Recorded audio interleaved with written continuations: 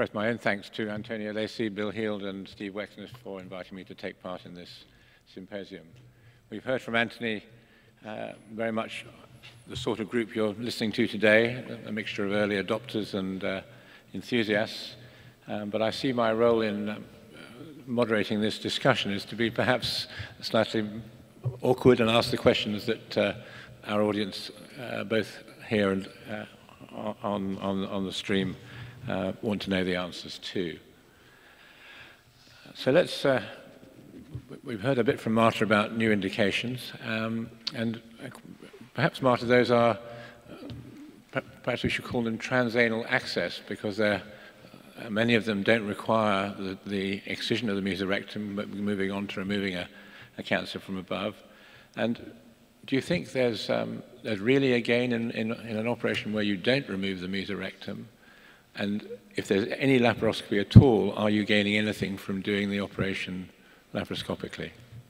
I think we can gain a lot of things with this new approach.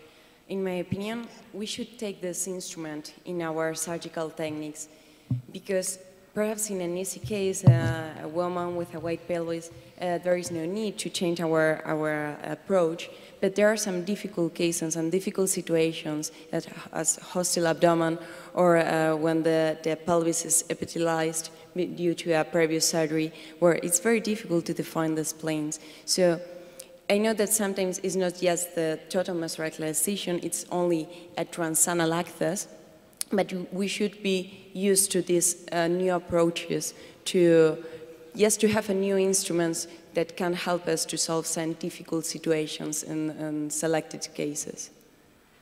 Tony, have you got any views on? I think it's very difficult when a new technique comes along. There's a temptation to use the technique for a broad scope of pathology. And what will happen naturally is that will occur, and the rate at which people use the technique will go up. And then we will all learn a little bit more, and we'll all start to talk to each other a little bit more, and we'll decide which of those techniques really add value, and which of those techniques perhaps are no better than what we had before. And then it'll swing down.